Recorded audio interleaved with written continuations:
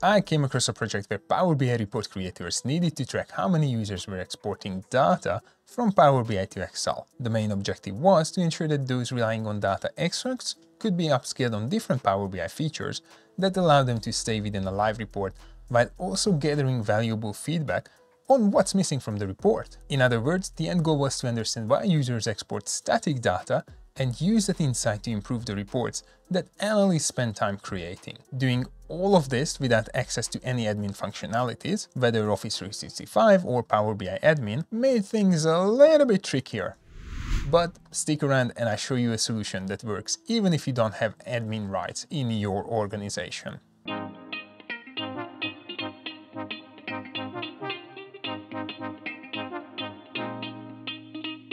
Hello and welcome to Bilingual Analytics. My name is Roland and I'm here to guide you through the world of data, analytics and automation.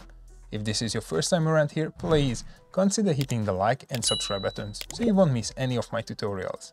It means a lot to me and helps others to find content like this. So the complexity of this project was twofold. First, I had to find a way for report users to extract data while maintaining a similar experience to hitting one of the most feared buttons in Power BI. Yes, this one. But it's not just about exporting data, it's about exporting relevant data. That means only including the fields that make sense for the users. Similar to how we can personalize visuals before exporting to Excel, if this feature is enabled for you. Second, I had to ensure that when a data extract happens, there's a way to track who exported the data and when. So I could set up a dedicated tracker. Hold on, and I should also mention the biggest hurdle. This project relied on an E5 license, with report creators having no access to activity logs. The good news, we can do all of this and more by integrating Power Automate with Power BI. A quick note before we jump in. This particular project did not require compliance with legal guidelines on usernames and data retention, such as GDPR, which made things easier. However, I reckon with some additional smarts built into the flow, like auto-deletion of old records, you could make it compliant with those policies. Now, let's head over to my machine and look at our setup in Power BI. Here's a Power BI report with a dedicated page for data extracts using a matrix. Other pages focus on data visualization with clear messaging about which page answers which questions. But this page is specifically designed to allow users to export data. I believe having a page like this is a good practice, especially in organizations where data visualization is still a new concept. So first, let's ensure we have a flexible matrix that allows users to pick and choose what they want to include in their analysis. Even though our focus is exporting to Excel, I still want this matrix to be useful within Power BI. For that, I will need two field parameters. A date-related field parameter, which includes year, quarter, month, and date. This will go into the columns of the matrix.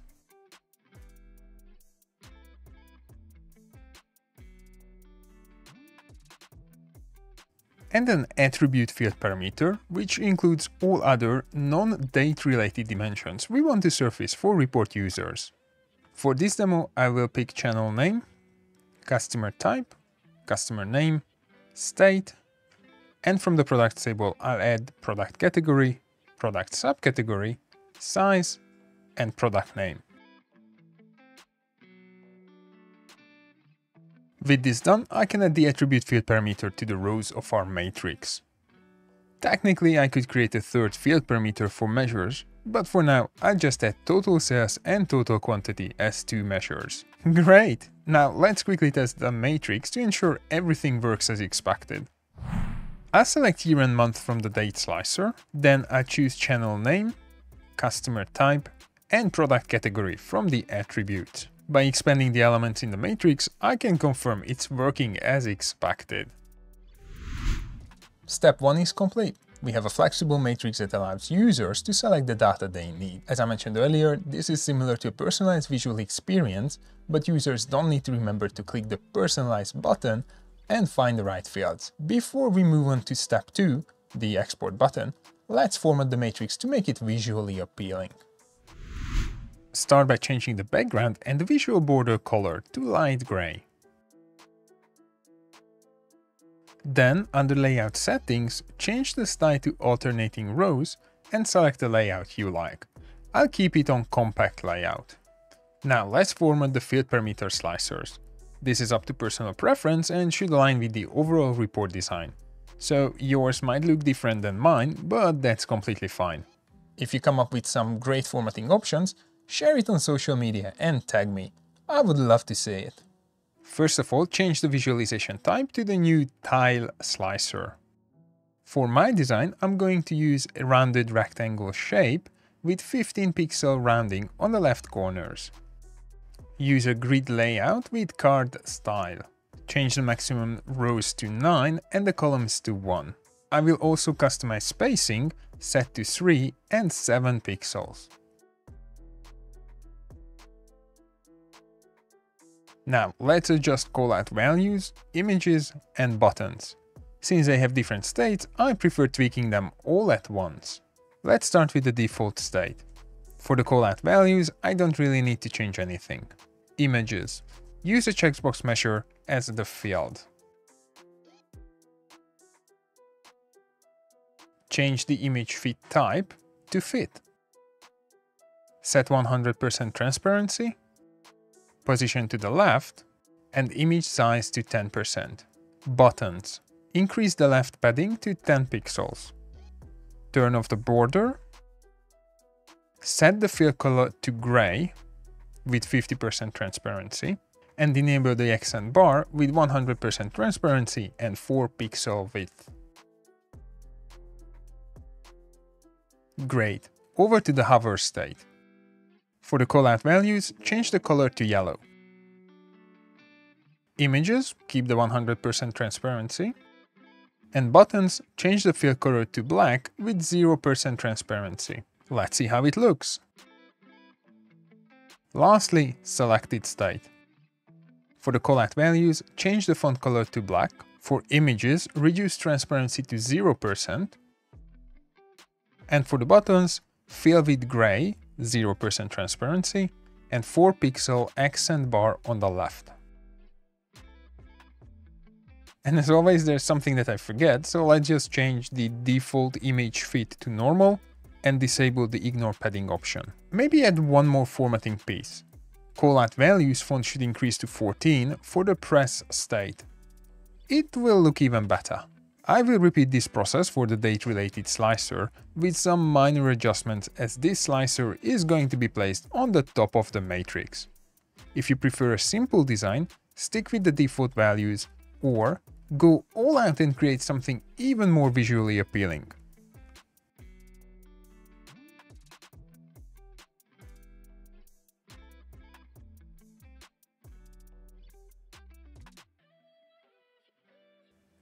I'm happy with this look.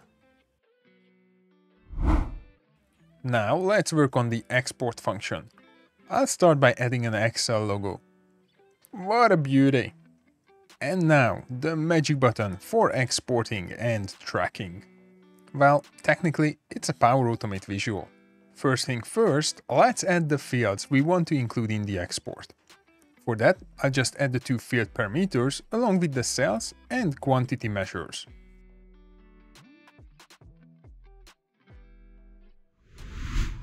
Yes, that's right. The Power Automate button allows us to use a field parameter just like the matrix. That means I don't have to hardcode any fields or values. Whatever selection the user makes will appear in the extract as well. How good is that? Now back to Power BI and Power Automate to set up the automation. I click on the 3 dots in the top right corner of the Power Automate visual and select Edit. This opens the Power Automate interface where I can create a new flow by clicking the New Flow button at the top left corner. I need an instant cloud flow which triggers when the button is clicked. The trigger, a button click, is already set up for us, so now I can focus on the first part of the automation, the export process. To do this, I will add the new step and search for the Create CSV table action. Use dynamic content, specifically the Power BI data content, to format the extracted data in a table structure. Next, I want to send this CSV file via email, so I search for the Office 365 Outlook connector and select Send Email version 2. Set the recipient as the user who clicked the button. To do that, I click Add Dynamic Content and select User Email. For the subject line, I create something unique, using the user name and timestamp from the button click trigger and adding data extract at the end. Add the friendly message in the email body.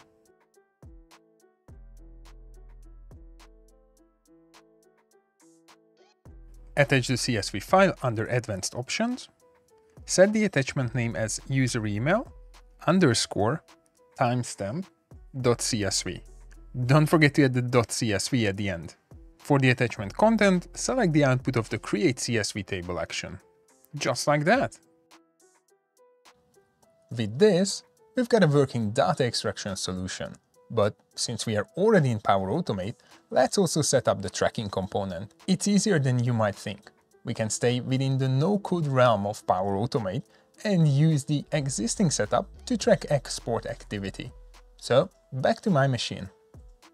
For the tracking process, I create a parallel branch immediately after the Power BI button click trigger. I search for the Excel Online connector and select Add a row into a table. Now switch over to Microsoft Edge to show you the Excel file I've set up. It's a simple table with 3 columns: user name, user email, and timestamp. That's all I need. The goal is to track how often users extract data, not what they extract. I don't care about the specific fields or volume of data users export. I just want to know who, when, and most importantly, how often they move data out of Power BI. This allows me, as a report creator, to reach out to heavy users and gather feedback. From my experience, users export data for one of the 2 reasons. 1, they are more comfortable working in Excel. 2, they are not aware of all the functionalities in the report. These conversations often provide valuable insights into how to improve the report or what features should be added next. But I digress.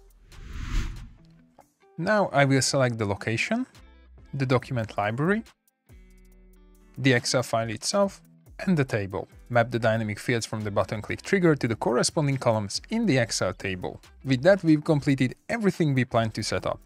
I'll save the automation and apply it to the Power Automate button in Power BI. Now let's refine the button itself. Change the default text to Export, then change the hover state text to Excel. Then adjust the field color to a darker green, just slightly darker than the Excel logo.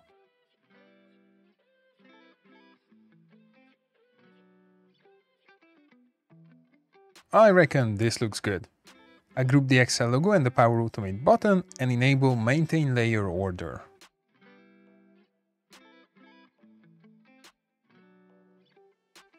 With that, I can publish the report and run a test using my own account before sharing the automation.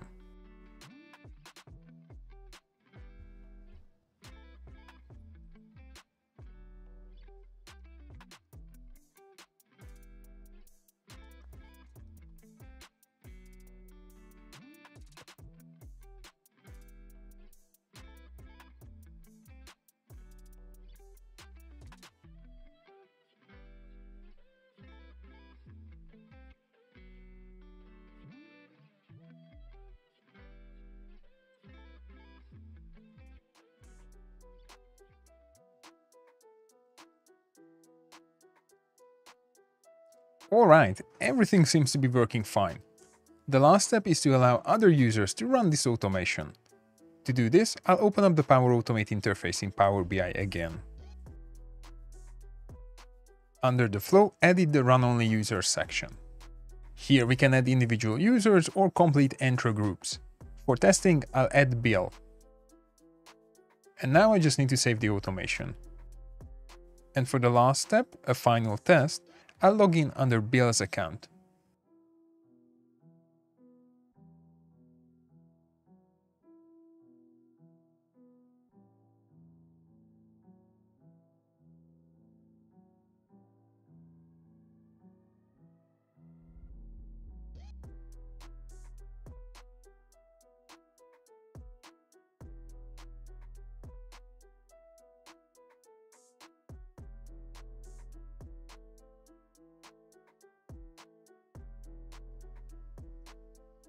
Alright, I think it's ready for production. That was a fun little project, and I think the outcome is pretty solid.